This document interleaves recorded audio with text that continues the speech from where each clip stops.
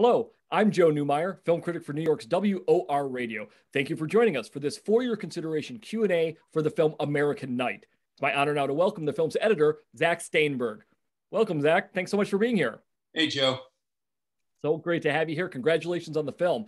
The film is an exciting and dynamic noir drama with a totally captivating style set against the backdrop of the art world. Talk to us, Zach, about the way you approached writer and director Alessio Della Valle's story, which in the final film cuts back and forth in time and really builds momentum by playing with that non-linear narrative. What was your approach to editing it? It was really interesting. That very thing you're saying is what captivated me when I first read the script. I liked it a lot. This movie was a little unusual situation in that I came on after they had finished shooting and they had an assembly of the film that they weren't that happy with. And they asked me to take a look at it. They thought they loved the film, what they had. They really felt they had a good movie in there. So I looked at it, and the movie was written, as I say, in that fractured timeline, which is very attractive. But there were things about it, the way it was broken, that didn't quite work. So, make a long story short, what I essentially did was I put it back together linearly just for myself, took a look at it, and I rebroke it. Oh. Totally in the spirit of how Alessio had written it. But I rebroke it where I felt we weren't injuring the character arcs and the story arcs. So it became a lot more, the trick with a movie like this is keeping people involved, keeping the audience involved.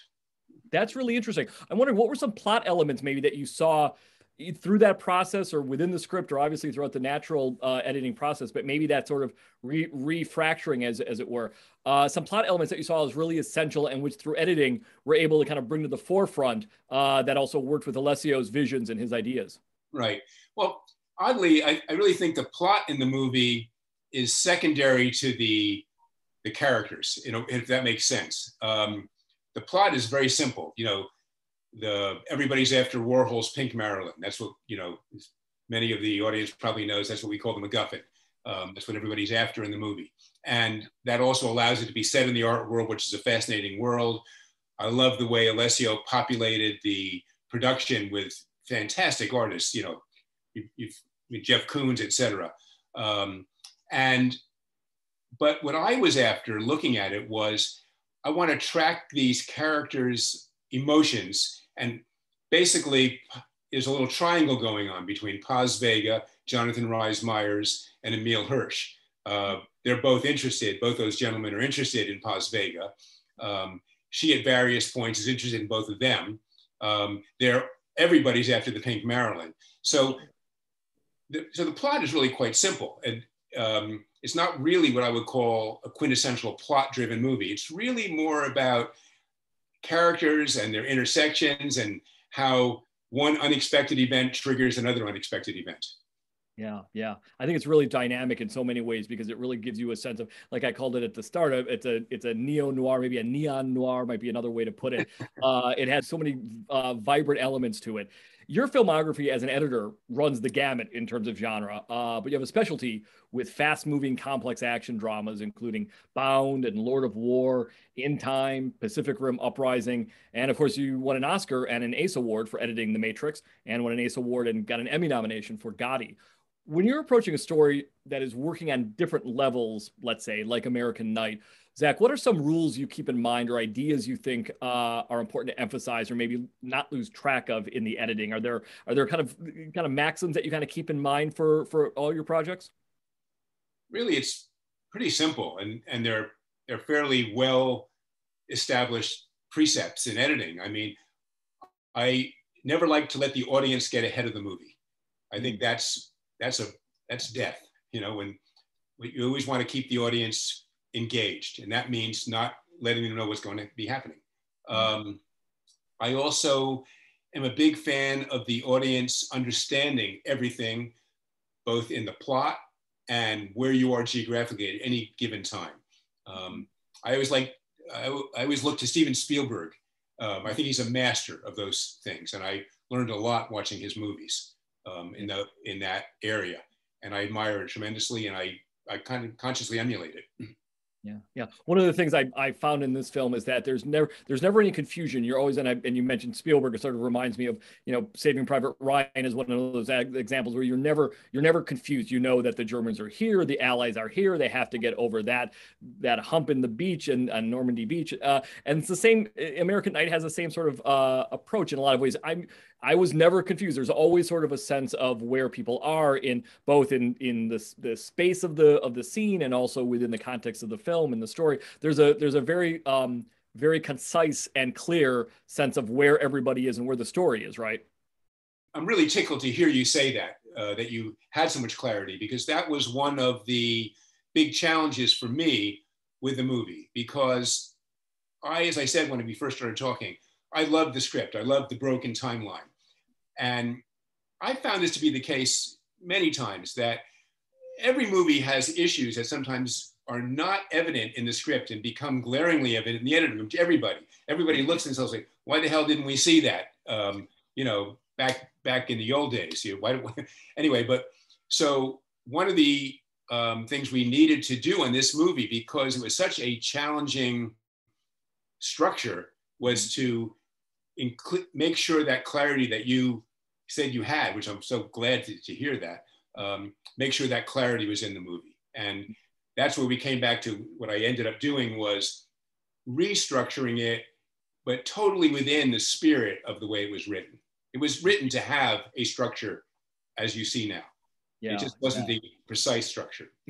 Right. That actually leads into the next question I have, which is that kind of breaking American Night up into sections. Let's talk about that, because it obviously comes with, whether in the script phase or while editing, it obviously also comes with its own trapdoors, sort of, in terms of narrative and the film's flow, right, Zach? Yes, absolutely. And that was, you're really hitting on some really salient points. One of the things that I love about the movie is that essentially you're looking at the same events a second time from a different perspective. And so when I did the restructuring, I really had that in mind. I mean, the restructuring didn't happen all at once. I did one pass, then we see other problems or see other issues, or maybe I think I'm fixing a problem, but I've actually created a problem. So it's like editing is a process. It's like peeling an onion. You're slowly peeling it back and getting to the core of the what you need. And so I arrived at this idea to have part 1, part 2, and part 3, which, by the way, Alessio had a form of that in the script. He had sections. They just weren't exactly part 1, part 2, and part 3. And I think the thing I found that I was really happy, and he loved right away, to his credit.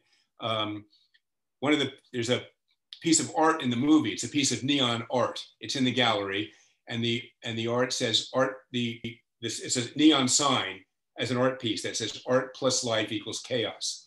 So I came up with this idea to start part 1 with just art plus life, and then part 2, we'd see art plus life again, but we see it from the back, as though we're now, and I think people understand that, we're now going to see the movie from a different perspective.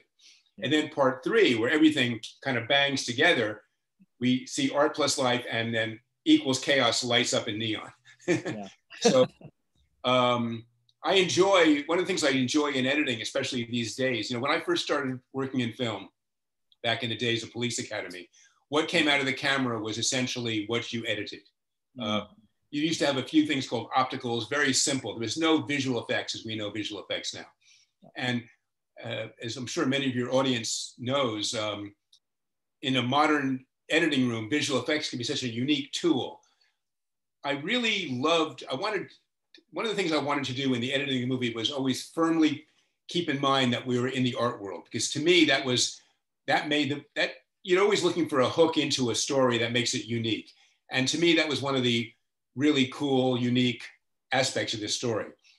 And so I got this idea to create a main on end sequence in which we would treat sections of the movie in the style of a known artist, like Jasper Johns or Lichtenstein or Andy Warhol. And once again, I had this extremely talented assistant editor in Rome, Giovanni Pompetti, who was able to work with me, listen to what I said, add to it himself. And we basically created this. We then turned that over to one of the best title designers in Hollywood, Garson Yu, who really took that idea and elevated it about 200%. And I'm really proud of the man on end sequence. That's fascinating. I love that stuff. To wrap up, Zach, walk us through a scene or section of this film that you particularly love or loved editing, or that you think is a great representation of your work and what Alessio was hoping to achieve. I really enjoyed the scene in which Paz Vega, Jonathan Rhys Meyers make love and paint each other. And we even ended up using a little piece of it later on in the nightclub when he's about to go off with another woman and he remembers her from that scene. And that really illustrates one of the fun things to do in this movie, which was to continually remind the audience, each of these people are very human and they remember bits of their stories together at unexpected times. And that was one of the really fun things. We had a lot of freedom in the editing to play with how we took a little piece of a scene and inserted it in another piece of a scene. Well, the film is vibrant, its editing is gripping and draws us into a unique and electrifying film in so many great ways.